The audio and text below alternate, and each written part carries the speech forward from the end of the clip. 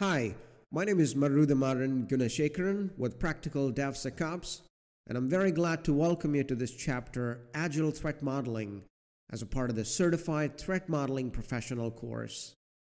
We will start this chapter by experiencing modern approaches to threat modeling, then dive into writing requirements in Agile through user stories and abuser stories, explore how we can integrate threat modeling in Agile events and ceremonies, then wrap up with privacy modeling.